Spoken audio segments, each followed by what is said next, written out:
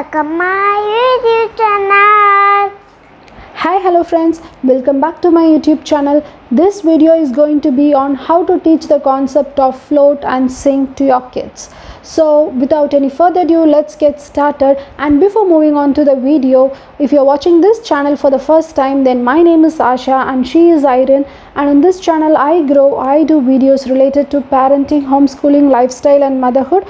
And if you're the one who are seeking for ideas to educate your child at the same time in a fun oriented and an interactive manner, believe me, this channel is completely for you people.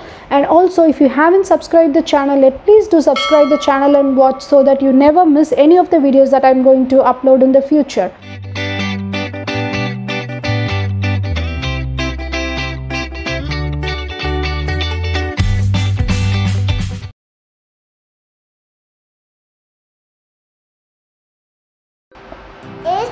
Sinks or float?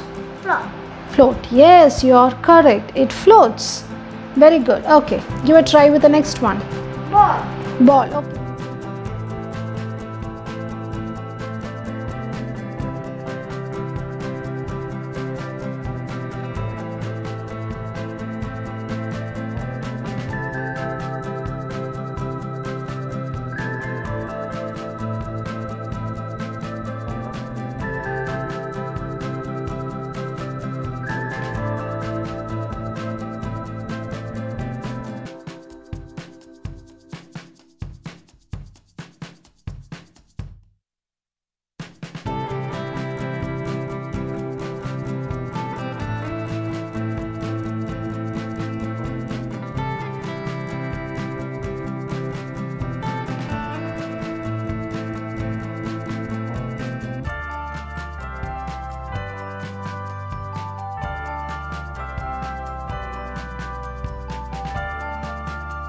Do you know why the object float and why the object sinks? Do you know? You know or you don't know? See why the object sinks and why the object float? The object that are more dense than the water will sink. Correct? Wait. Take the balloon that is filled with air. Okay. The object that are less dense than the water float. Okay. When the object is being tightly packed, that is tightly filled with water, it sinks. When the object is loosely packed, that is it is filled with air, it automatically floats. So for example, see, I am giving you this one, okay, this bottle. What you have to do is you just drop it in the water and see whether it floats or sinks. No, it is floating because it is loosely packed. Now this is being packed with air, so it is loosely packed, so it floats. Okay, now I am filling this bottle with water.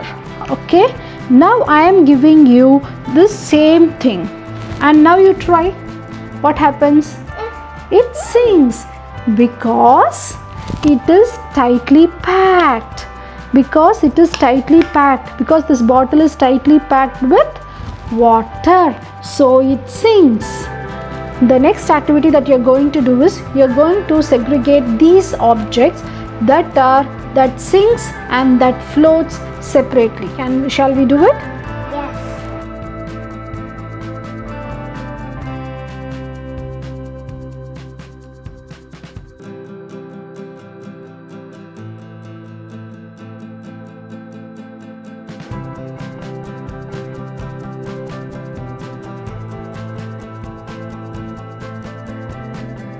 Now can you pick one object that are more dense than the water?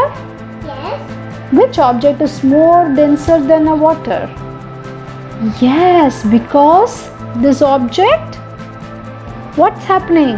This object sink. Yes, so that it is more dense than the water. Can you show me one object that is less denser than water?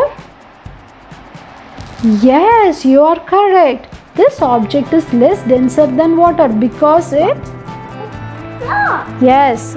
Hope friends, I think you would have enjoyed watching this video. Then if so, give a like, share it with your friends and families.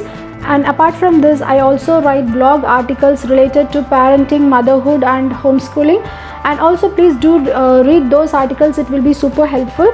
And if you're interested in buying flashcards and e-books related to fairy tales, then it is available in my website. You can also check it out. All those links I have given in the description box below. And let the right thing reach the right people at the right time. Bye bye.